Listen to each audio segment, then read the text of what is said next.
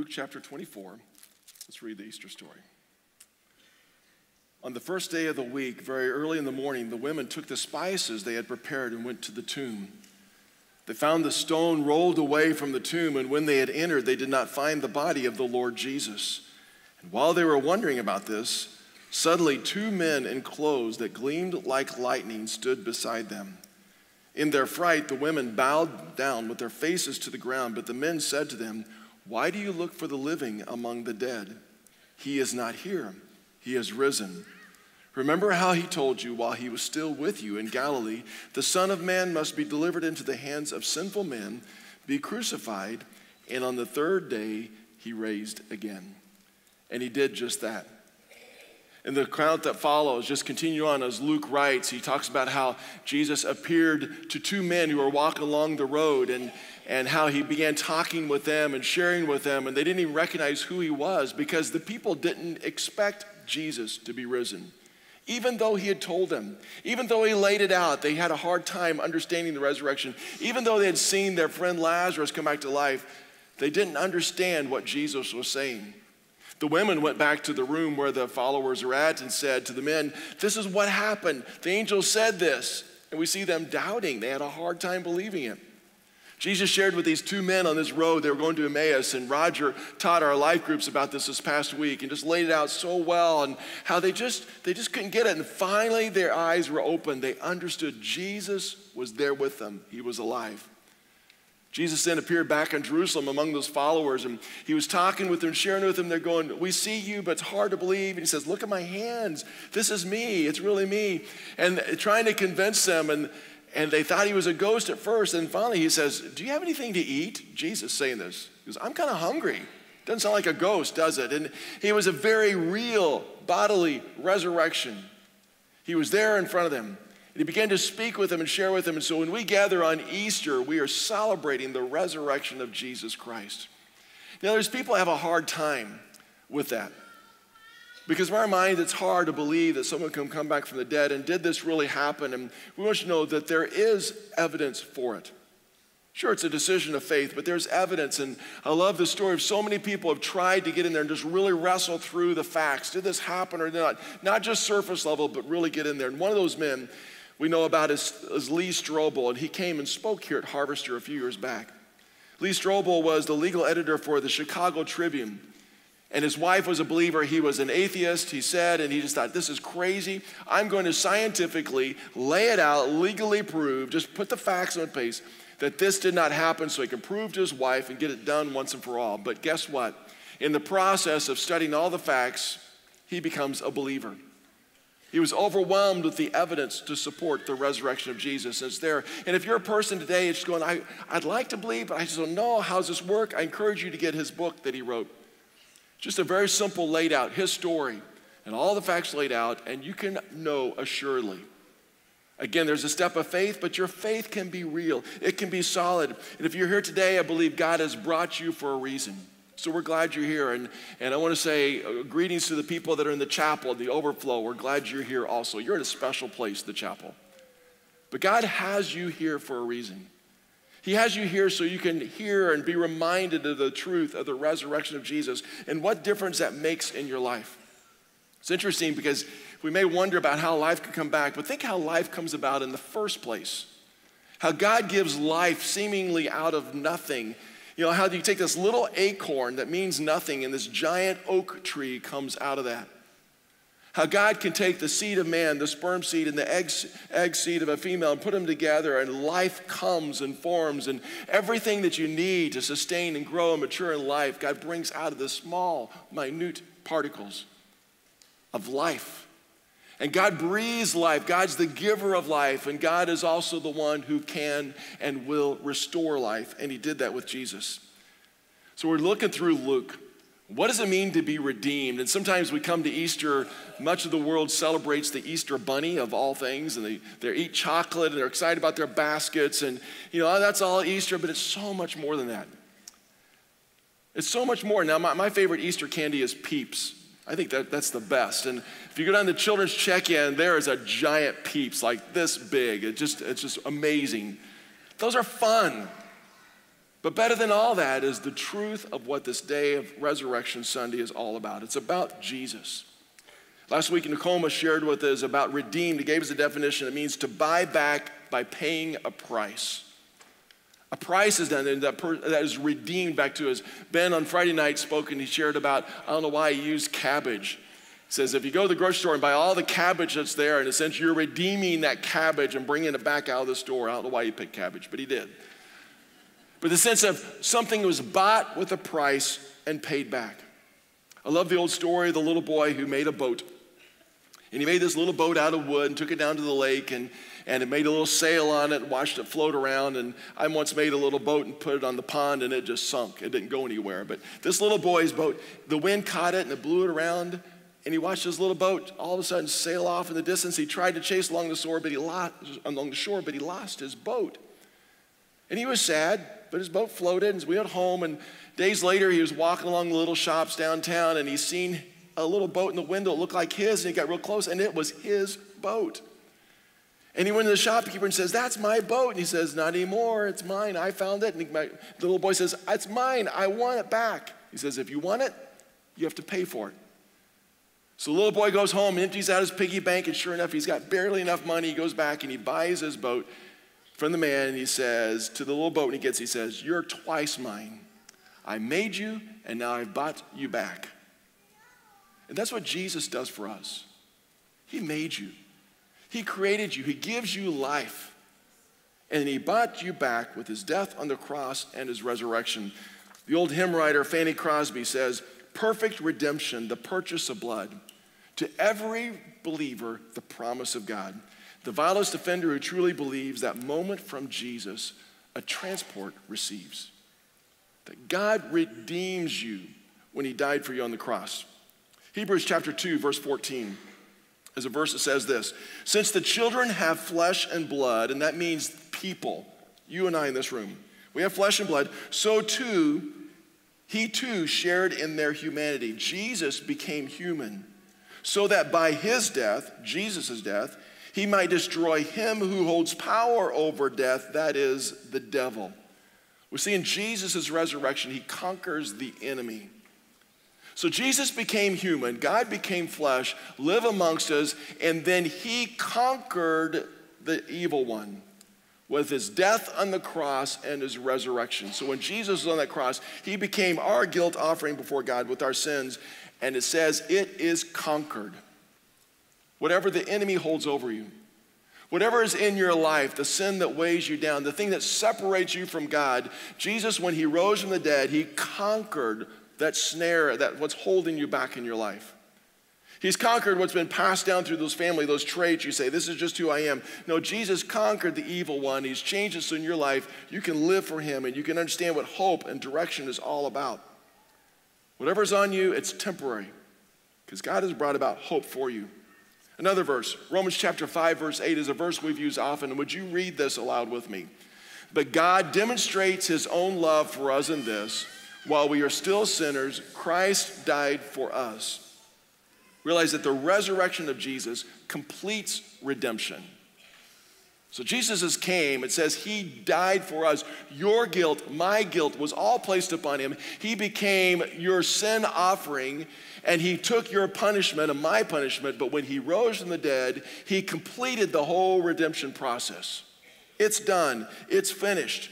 All your sins completely forgiven. But it's important that we accept that gift. So Jesus paid for it. And we can say, oh, it couldn't be this sin. If that's saying Jesus didn't do enough. He did enough.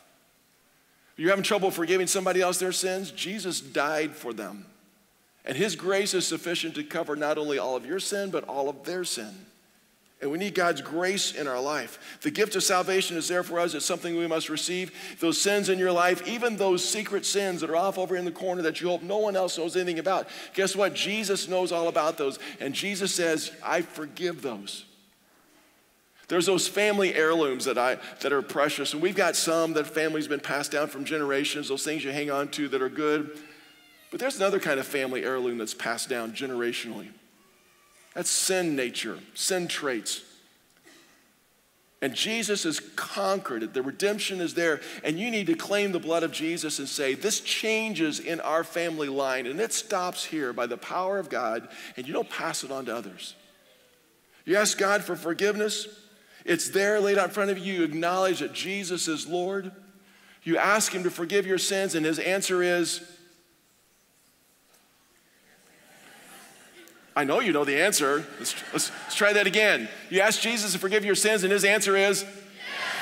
Thank you. Yes, it's strong. Chapel, I hope you got that too. Let's try it one more time. Ready? You ask Jesus to forgive your sins, and he says? Yes. It's complete. It's there. And you have this forgiveness, and then the process continues in your life, how you live in it, you walk in it. At the end of Matthew, when he's writing about Jesus, he says, you go and you make disciples. Disciples are someone who have accepted Jesus and followers. That word just means a follower of Jesus.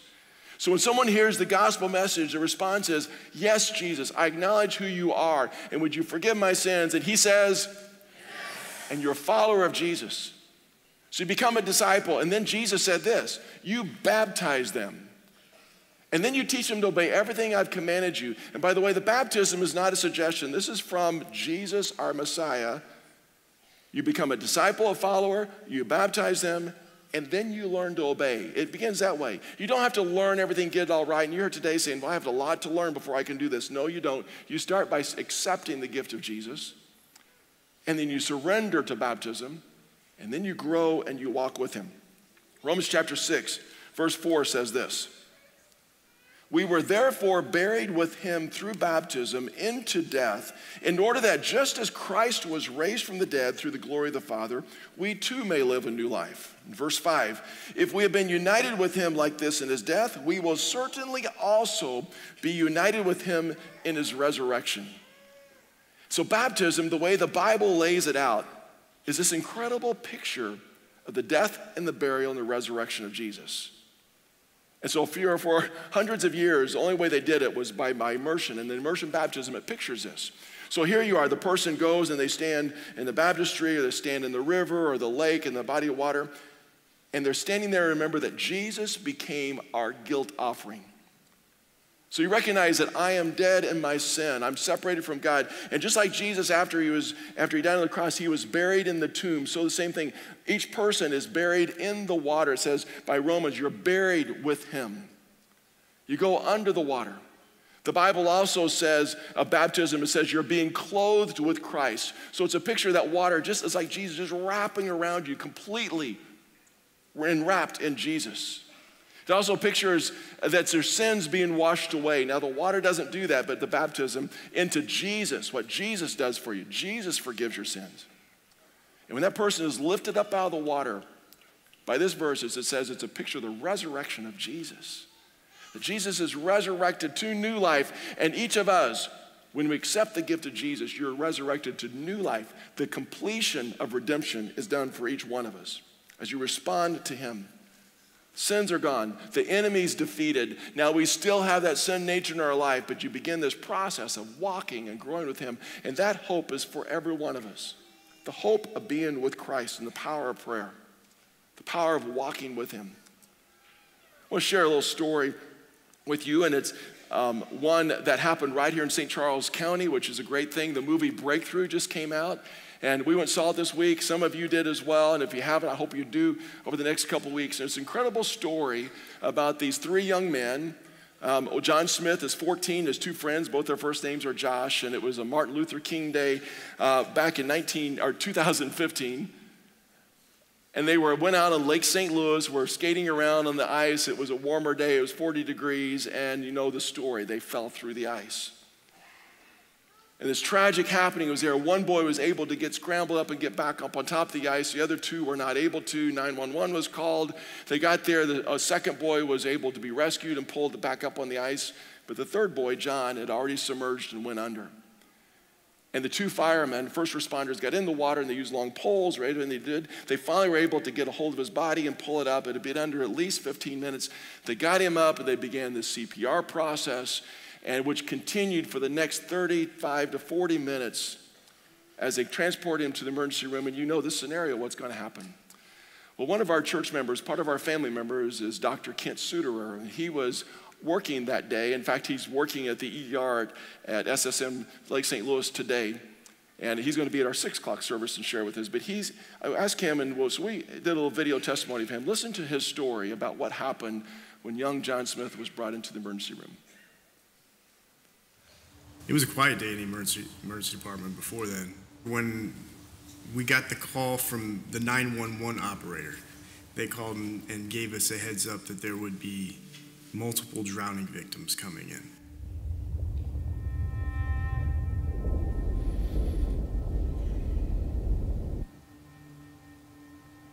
My name is Kent Suterer. I'm an emergency room physician at SSM Lake St. Louis. I've been there for about 7 years now. The 911 operator did not spell out a pretty scene. Multiple drownings underneath the ice. Who was cold, he was drowned, no pulse, no respirations, breathing tube down his throat. This is a dead 14-year-old boy. Well, we performed CPR on him continuously for 35 to 40 minutes with no success at all, no signs of life, no efforts of breathing, no activity from his heart. We are continuing to try and resuscitate in a futile attempt, but we don't always do it for the victim. We do it for the parent. It allows them closure. But in this particular instance, whenever they brought John's mom in, they brought Joyce in, and I told her, I said, your son's dead. He is not going to come back from this. He's been gone too long. And she shouted out in prayer, come Holy Spirit and save my boy.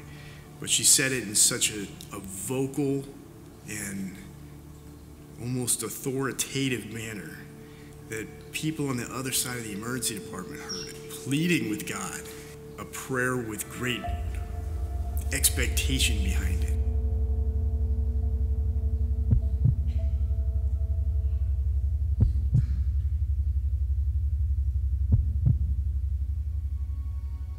At that moment, John's heart started again.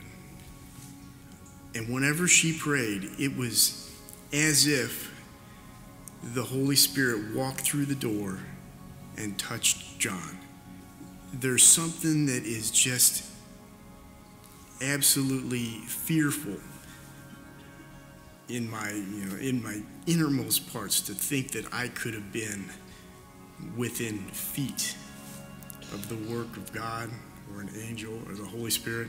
I don't know how it all works, but you could feel the Spirit moving through the room, and it caused me to tremble. Still today, it leaves me kind of dumbstruck that I would have the privilege to be that close to the work of God. Sometimes when I hear people give the excuses of why this wasn't a miracle, we have all of these timestamps on our electronic medical record of how long this happened, from the 911 call to when we give medicines here, just to see the totality of it and what we consider perfect documentation in a digital world. It's pretty mind-blowing, but it makes it beyond the shadow of a doubt. We can see that God loves us, and God can resurrect people from the dead. God resurrected himself to save us from our sins. I mean, we're all fallen creatures, and God looks beyond all of our selfishness and offers us a salvation that we don't deserve. It's mind-blowing. We take all of this with such a laissez-faire attitude, when we should be out there sharing this gift that God's offered us with everyone that we know.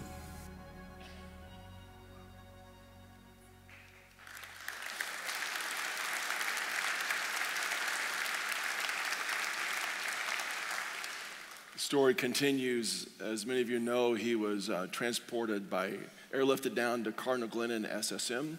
And still the doctor, Dr. Garrett there, has an incredible story of what happened. And he said everything still said the young man wasn't going to live, even though the heartbeat was there. Dr. Garrett describes a breakdown of all that was going on in his body and mentally being without oxygen for that long, and all the processes that if he were to possibly survive, it would be with many, many problems. But 2 weeks later, young John Smith walked out of the hospital completely restored in an incredible fashion. The doctors say, and Kent laid it out, he said, Doyle, I don't know if there's anything that's been documented so well, scientifically, medically, of all the improbability that this young man could live, but yet he's still dead. It is nothing to be explained except the power of God. And that's our God. That's our resurrected Jesus.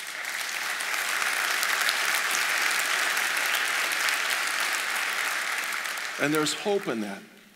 Now that kind of raises a question. You go, okay, Jesus, you could do that. You did it. These doctors lay it out medically saying, without a doubt, God did that. You think, okay, God, if you did that, then why don't you do whatever, fill in the blank? And we don't understand, why does God move at sometimes like this and other times he doesn't, and you're wondering where it's at. And I don't understand everything about God. And I had a wise guy tell me, my mentor, Ben Merrill, said years ago, Doyle, if you could understand everything about God, then how big of a God is he? He's no bigger than your brain, and that's frankly not very big. And so I accept, God, you have all the power to resurrect Jesus, what you've done for so many people, these miracles. But God's power resides in each one of us through the Holy Spirit as followers of Jesus. And we need to realize that. And God's power working in you, in your life, he gives you redemption. He's created you to serve, and that power of the Holy Spirit resides with each one of us. Too many times we follow Jesus on the side, and the Holy Spirit's way over here somewhere, and the need we call upon him and realize it's a part of our life, and we need to live in it every day. And the resurrection of Jesus compels us to go, compels us to make a difference, compels us to serve. It compels you to go and live in a life of prayer and confidence with God, humility, understanding the power of God's working through you, and you share with what's going on. You don't keep it to yourself. There in Luke chapter 24, Jesus speaking with his followers, he says this. Jesus told them, this is what is written, the Christ will suffer and rise from the dead on the third day, and repentance and forgiveness of sins will be preached in his name to all nations, beginning at Jerusalem. And the word is being shared, and Luke writes another book. He continues right in where the Gospel of Luke ends off. He picks up in the book of Acts. Luke writes this, Jesus said, you will receive power when the Holy Spirit comes on you, and you will be my witnesses in Jerusalem and in all Judea and Samaria and to the ends of the earth. And he says, now that you're a follower, now that you understand the resurrection, you're a witness. And you share what you've seen, what you've heard, what you've experienced. You share what God's doing in your life. He says you begin right now where you're at, right where you're at. Here at the church, and it begins in your home, and it begins in your school, and it begins in your work, and you're a witness of Jesus wherever you go. You're a witness that continues in telling and sharing the story, and then you reach across divisions. It says go to Samaria. You go to different people who are different from you. Crossing racial lines, crossing economic lines, you crossing religious lines, and you're crossing out because the boundary of the Jesus Christ, there is none. His grace permeates all and loves all, and so we witness that and we live that, and so we serve and we go. Go over to a couple chapters, Acts chapter 4. We see this where the people got this, they understood it, their lives were motivated by the Holy Spirit, and it says that they devoted themselves to the apostles' teaching and the fellowship, to the breaking of bread and to prayer. These men and women were completely devoted followers of Jesus. It says what came in their life, they were there. And it says when they were just breaking the bread, they were sharing together. They were believing together what they had in common. Everyone was filled with awe. Many wonders and miraculous signs were done by the apostles. All the believers were together, had everything in common. They were together. There were relationships and sharing together because of what God had done in their life. It says selling their possessions and goods, they gave to anyone as he had need. They became generous people. The power of God comes in and transforms our heart. It doesn't matter the stingiest of person who you are, how you've been hurt in the past. The generosity of Jesus Christ should flow through your heart. As a follower, you become generous because you love and you serve and you reach out. It says every day they continue to meet together in the temple courts. Again, this relationship of sharing and celebrating what God had done. And then selling their possessions. Oh, then they broke bread in their homes and they ate together with glad and sincere hearts and praising God. A couple times this passage talking about them sharing together. They ate meals together, but they also celebrated the Lord's Supper together like we did. We do that every weekend here because we want to be reminded when we come together. The reason why we do this is because the death and the burial and the resurrection of Jesus, that is the core of our faith.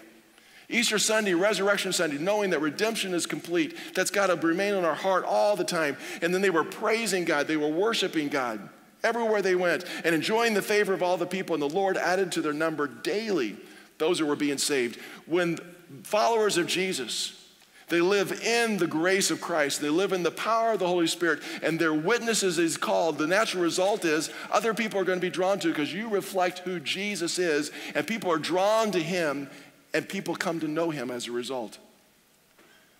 And everyone in this room who's a follower of Jesus should be living in the grace and the power of the resurrection, and you're being a witness, and everyone around you should see Jesus reflected in your life. Jesus was a servant. He came to serve. And he tells us we are to serve. We're redeemed to go, to make a difference. Not just little Jesus over here, but it should transform your heart and your life. And you look and you see people as those in need, and you reach out and you love them. And as a church, we want to be that kind of a church. Not just a group that's huddled over here in the corner, but a church that's actively engaged in our community. Next week, we're going to begin a series and just look at different ways that we can reach out to our community and serve, and how we can engage in the city, in our world, and in your home and make a difference for Christ. And so Bill and his team are putting together several projects, and we want you to mark aside May 18th. It's a Saturday. We're going to be doing this all month long, but particularly in that day, May 18th. And we as a church are going to impact our community in a way that hopefully that they will be able to see Jesus. And so we're going to reach out to 4 different elementary schools and 4 different school districts in Francis Howell and St. Charles, Parkwood, and Hazelwood. They've invited us to come in, and we're going to do several projects to help these schools. We're going to go to 2 different Salvation Armies, the one here in St. Charles, the one in O'Fallon, and help with their facilities, what's going on. And we have a life group that serves meals there regularly, but we as a group want to work out and make a difference there. We want to reach out to Sparrow's Nest again. It's an incredible ministry began by a family from this church. It's a home for unwed teen moms. We're going to go, and there's several project help with there. Crisis Nursery here in town needs some help. We're going to work with them. We're going to work with our kids, the families, and we're going to go to all the first responders in the area, the police and the fire departments, and give them some gifts of encouragement, let them know they're appreciated and they're valued. We're going to go to Sharing Shed, this incredible ministry that gives out furniture to people who are in need and help them with some projects in front of them. We're going to go to the city parks here in St. Charles as well as O'Fallon and reach in and do some cleanups and projects they've asked for help for. We've got prayer teams that are going to be organized together with kids and adults as well to go and pray for all of our first responders and travel around our county and go to different schools. And we're also going to go to different churches because we do kingdom work together. We ask God to lift up their work, what they do. So a group are going to go out in the trails here in our property and begin cleaning and getting ready the trails, get the trails ready for Journey to Bethlehem for this fall, this Christmas. We're going to be packing food to give to people that are in need around the world that are hungry, and we want meals to go and to be blessing to them. And then the backpack ministry, which is done, something's done here. Nancy Hahn leads this. Several team of this church come together as a team, and you prepare meals for around 130 kids every weekend throughout the school year that wouldn't have food for the weekend otherwise. And we want to do some things to help that ministry move ahead even further. And there's other projects that our Troy campus is going to be doing, but we want to make a difference on that day because it doesn't do any good for the grace of Christ if we just take it and we, again, huddle here and hide it by ourselves. Because we're redeemed to go, to make a difference. Through the resurrection of Jesus, it makes a difference. It makes a difference for salvation. It makes a difference in how we respond to him. God, we're so grateful for the power of the resurrection of Jesus. We're grateful that death didn't conquer him, but yet he conquered the evil one. Father, there's those amongst us who have this incredible struggles of going on. Father, for the person today who's lost all hope, I pray that you would give them hope today. For the person overwhelmed with grief, Father, by your resurrection, give them hope. Father, for the person that's struggling with the weight of heartache and sin or an addiction, Father, I pray that the message that you've conquered Satan would come in and give hope and strength. Father, we pray for the power of the Holy Spirit to move in this room, in the lives of people today. Father, I pray that your Spirit would stir our hearts and our souls, that we would live in the grace and it would transform our hearts. And Father, we would be your witnesses, not only by how we live, but by our words wherever we go. Empower our students, God, in their schools, that they would stand for you. Empower our members where they work and where they serve, and Father, in our homes, that we would be examples and pictures of you. We pray this in the name of Jesus. Amen.